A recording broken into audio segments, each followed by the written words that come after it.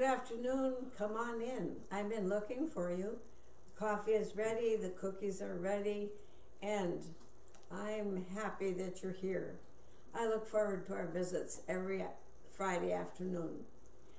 At my age, you start looking forward to things. And you stop thinking about what's behind. Start looking forward. That's a good point, isn't it? So I want to talk today about things I've seen. One thing I've seen over in Channel 4, it says, stronger together. And then I don't watch anymore. And then I've seen other things that say, we're together in this. You know, it makes it a lot easier if we're together. And to tell somebody you're not alone. Sometimes you feel that way. You feel that nobody else has been where I am now, but you're not alone. So I was thinking about that today, and I thought, I'm a people person.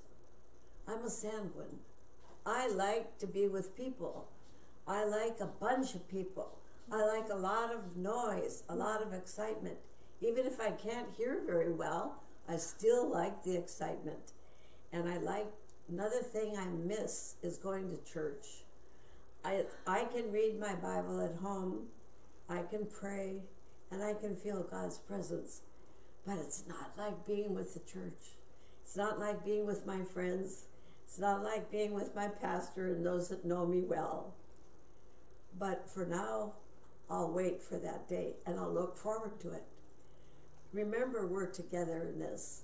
It's easier to make a trip if you've got somebody with you. I've noticed in Scripture, even Jesus sent people out 2 by 2. It's not good for one person to be alone. Another area, it says, if one falls down, the other one is there to pick him up. So it's not good to be alone. And going through this is hard, to be alone. I don't want to complain to you, but I'm telling you, it's been a trial to be alone during this time. That's why I look forward to visits, and I need them. So far, God has kept me well, kept my family well, and I do see my family. How grateful I am. So I have noticed in the Scripture that Paul was a people person. He talks a lot about individuals, talks a lot about people. And we see in the Scripture that the day came when he was in prison and he was chained to a soldier. I think that's a lot worse than I have. He was chained to a soldier and he felt alone. But he was thinking of people. He was thinking of all the people that had been in his life. And I noticed in Romans chapter 16, almost the whole chapter is mentioning people. And he's thanking people for this. He's thanking people for that. He said, I thank you for my beloved co-workers. Thank you for those who worked with me. Thank you for those that helped me. He's saying thank you. He's thinking of people. So I want to tell you during this time, think of people. Don't sit in your house and just think about yourself. How about thinking in people? Think about people that have helped you. Who's helped you in your life? Who's given you a call? Who has sent flowers? How about a plant? Who has called? Who has sent a text? Think about people. And not only should you think about them, but you reach out. You be the first one. You be the first one to write a little note and say, hey, I'm thinking about you, and we're in this together. Some people say, well, I'm not much of a writer. Come on, that's just 2 sentences. You can do it.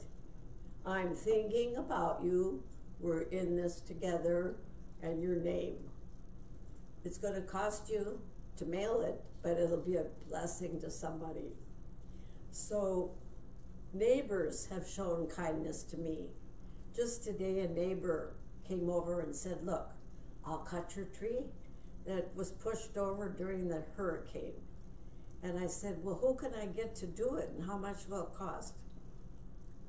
Nothing. I want to do it. That's the kind of thing we can do. Reach out to somebody. Reach out and be kind.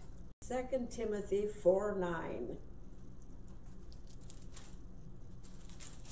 sorry. Okay, 2 Timothy 4:9. He's writing to Titus. The book is, and Timothy rather. Do your best to come to me quickly. For Demas, because he loved this world, has deserted me and has gone to Thessalonica. And then he says, only Luke is with me. Bring Mark, because he is helpful to me in my ministry. So he's telling Timothy, come soon. Have you ever felt that way? You want somebody to come soon. And sometimes you can say to a friend, you know what? I've been thinking about you. And one of these days I'm going to drop over, even if we have to talk outside with a mask. But you haven't done it. How about doing it? He said, Timothy, come soon. And I wanted to cry because I thought this great missionary Paul felt the need of people. You need people around you. We're not made to isolate ourselves. Paul reached out to Timothy. Timothy was his spiritual son, and he said, come quickly. So remember, we're stronger together. We're together in this, and together we're going to make it. David was a king, and the scripture says a whole list of people that worked with David. And then at the very end it says, and Hushai was his friend. Do you have a friend like that? And I've thought, what kind of a person was Hushai? I think he was loyal. He was loyal to David. He was a good friend. Maybe he was the only person that David could really unload to. That's the kind of friend. It's been going on 15 years since my husband passed away, and I can't tell you what a change it was for me.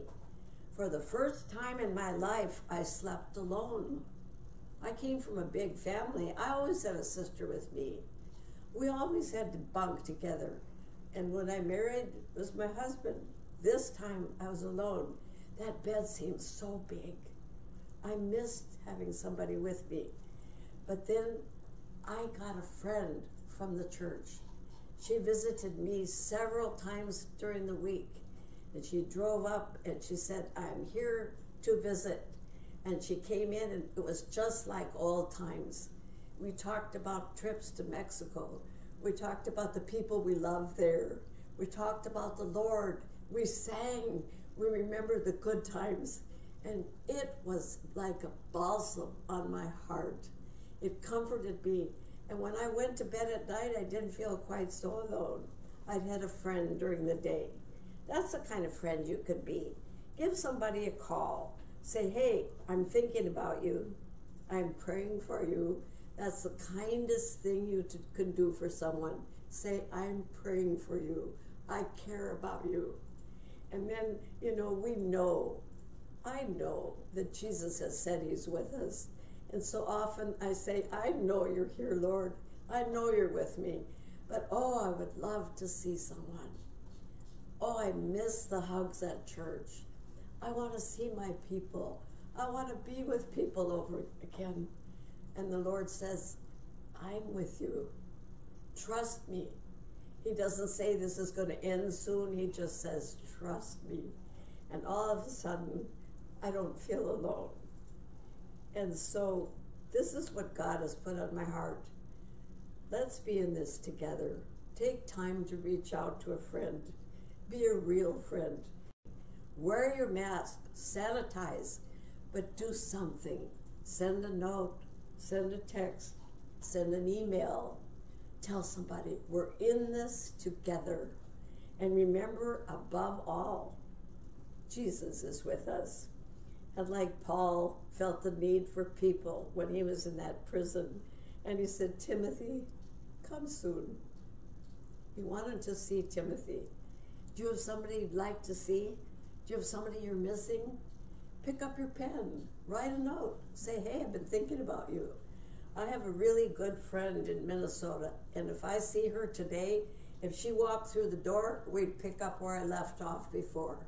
We're very, very good friends. It only takes a minute. I can't tell you how much fun it is for me to go to the post office wearing my mask 6 feet back and buy some stamps. I bring the stamps home and I say, yes, I can write notes now. I can write letters. I can reach out to people. Do it.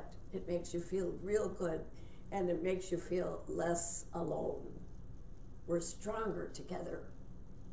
Don't give up. We're stronger. You're stronger than you think. God has not forgotten us.